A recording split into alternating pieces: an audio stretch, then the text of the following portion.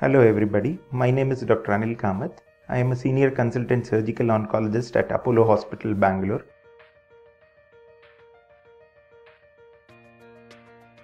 The symptoms which I spoke about can also be due to a much less harmful condition called BPH or benign prostatic hyperplasia. So it is always required that the doctor proceeds with investigations to confirm his clinical suspicion.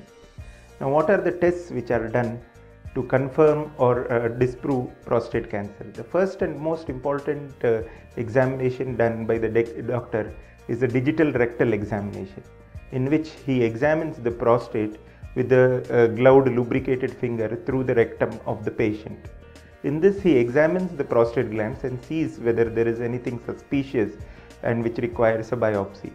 The next investigation which is usually done is called a transrectal ultrasound.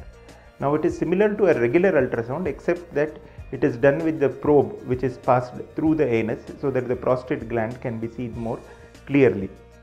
The third test which is usually done is a blood test which is called PSA or prostate specific antigen. This is a blood test which, if it is in very high range, gives the doctor an indication that we could be dealing with prostate cancer. Once there is suspicion, then we generally go for the higher tests, which usually will be a MRI or a PET scan. Now at the end of investigations, it's always required that a biopsy is taken. Now the simplest way of taking a biopsy is a ultrasound guided biopsy. Like I said earlier, in transrectal ultrasound, the prostate is very clearly visualized, and once the suspicious area is seen, a needle is inserted and biopsies are taken. These biopsies are sent to the pathologist, who sees under the microscope and confirms or disproves the presence of cancer.